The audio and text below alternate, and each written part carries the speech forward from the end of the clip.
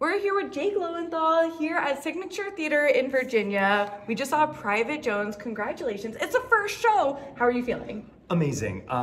First preview is always really exciting to get to hear the audience. And this is such a unique piece, oscillating between being kind of very serious and very funny. And so to get all of the laughs from this crowd was like, oh good, we're on the right track. Yeah. If you were to describe the show to your friends, what would you say?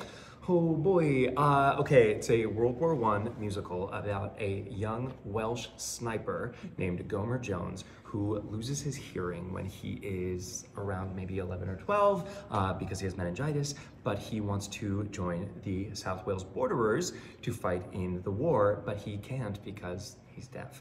And so he fakes his way through the exam to go to war, and it's about all of the things that happen to him while pretending to be able to hear in the army, and the friends he makes along the way, and the lessons he learns, and the friends he loses. Oh, this is like the friends we made along the way moment. There's also a dog. There's also a dog. Multiple dogs. And can we talk about you make some really amazing, I don't even know how I would, like, sound effects? Thank you. I am an excellent whimperer.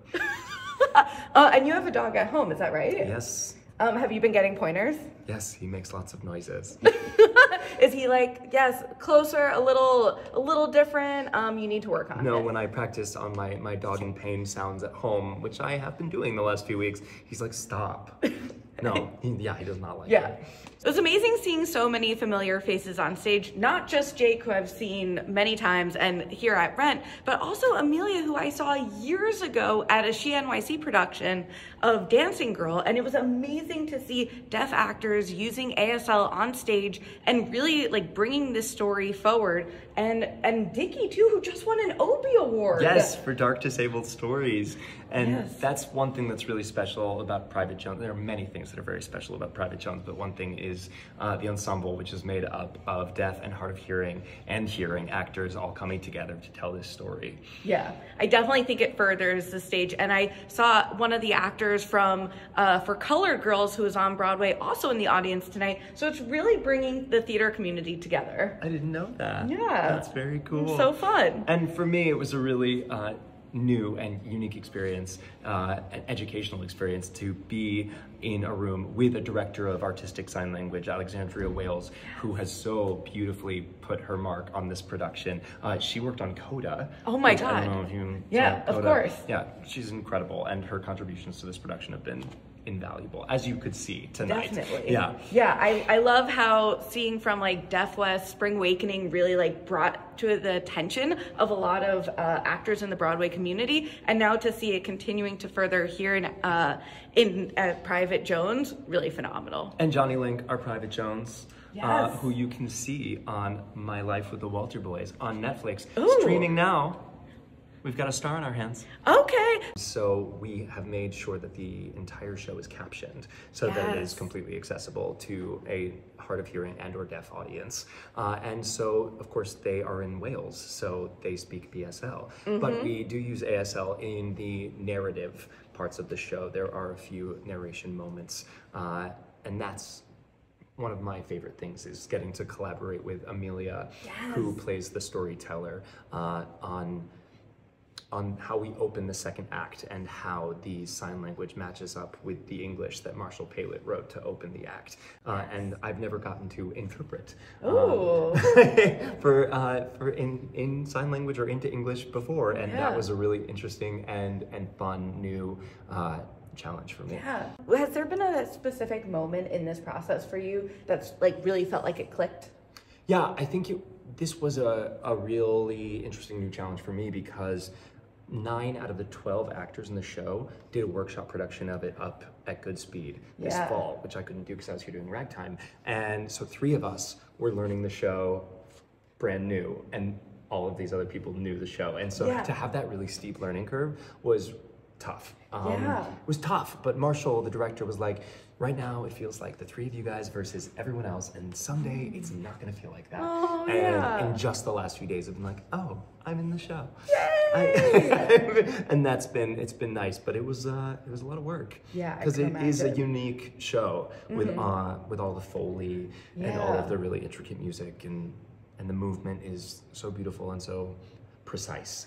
Definitely. There is a precision to this show that has been a really fun challenge.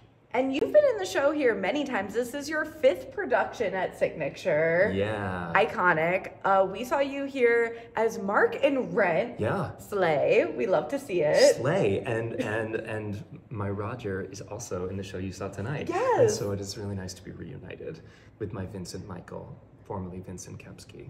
Oh. Yeah. Name change. Name change. We love a glow up, baby. We love a glow up. Is that an interesting dynamic going from a Mark Roger to this?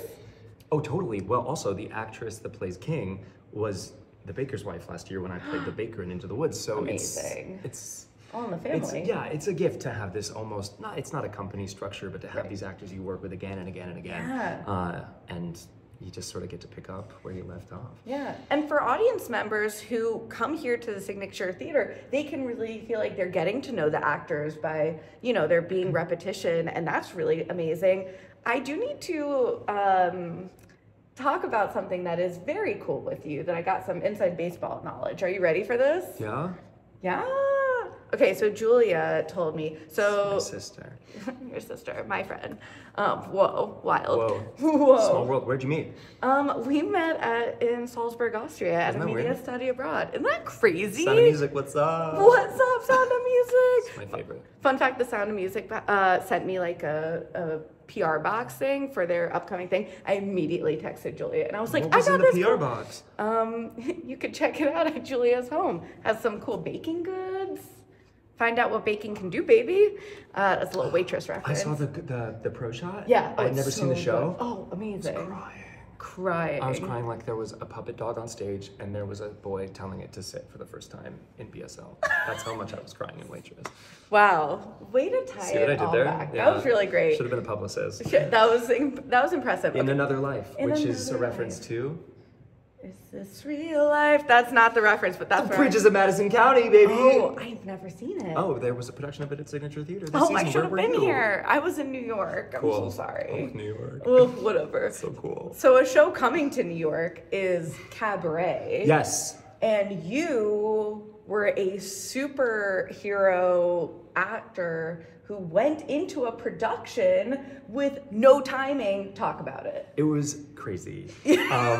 And so cool. Yeah. And I got on a plane and the next day I was on stage and I don't know how I did it. Okay, wait, but we need to give some Sorry, context. yeah. No, because I intentionally, I'm gonna be honest to the audience, I did not give you a heads up that I was talking about this because I wanted to see the shock, Okay. the amazing. But Julia was telling me that they, for multiple reasons, that they lost their Cliff and MC, Yeah. and so people had to step up. You had not done the production in 10 years. True. And then you can you walk us through that process? Like you got a phone call and you were like, boom, I'm gonna step into this role, no script, like next day, or you were rehearsing and then the day after you were in the show, boom? Yeah, they put me on a plane and that night I was in a rehearsal from 8 to 11 and then the next day I had a fitting at 9 a.m. and then a rehearsal from noon to 6 and then at 8 o'clock I was on stage trying. I was not trying, I was doing. You were succeeding! I was holding my own next to Krista Rodriguez. There were moments when I was like, is this happening right now? But it was fun. How do you do that? Adrenaline and you just surrender. That is the most impressive thing. I've heard like crazy stories of actors, but like, were you pulling from 10 years ago? I think there is something to be said of like the text that just sort of lives in the back of your brain. Yeah. And you have to refamiliarize yourself, of course, but it does kind of just bubble up. Yeah. Yeah, I'm not sure I could have done it if I hadn't done it a decade ago. I'll say Iconic. that. Yeah. There were some like crazy stories with like the pandemic with like Elphaba's coming back to Wicked. Yeah. But like, that's like, I heard like little things of that, but to hear it about you, like your specific experience, actually like you find out about it, you get on a plane, and then 2 days later you're performing it. Yeah. Obsessed. The come down is crazy, guys. Theater is quite a drug. Quite a drug. 5 shows at Signature. What does it feel like performing in this space? I love it, and every show here is so different, and the energy is so different, and it was incredible. Ragtime closed, and I had a Monday off, and then on Tuesday I was back here to start Private Jones, and it felt like a totally new environment because every show is so different. And Marshall Palet, who wrote and directed this show, has just created such a warm and welcoming and safe environment that it's been, I don't know, this is a special one. I also am so impressed by this set that it's like a black box theater, and you can totally change the space. Like Rent was in the round, and this with all there's really cool set and staging here, like expands the battlefield. I think I just want to say Marshall's a genius and knows how to use space well and knows how to manipulate bodies in space. And the set as it is such a playground that it's exciting the ways in which we get to reveal all of the things it can do to the audience, because you look at it and you think, okay, I know what that is. And then it sort of just keeps evolving. And like the story, because it goes so many places. Right. And the use of sound too. The use of all the actors like also playing like instruments really. Can you talk about that aspect for audiences at home who might be wondering how this production is going to be told in a World War I setting? Sure. I think so much of what makes this production and this story special is this idea of playing with the idea of the memory of sound, because Gomer starts as a hearing child, and now we know him as a non-hearing teenager. And so a lot of the ways in which that Marshall wanted to use the Foley is as the memory of sound, and what is the memory of a sound.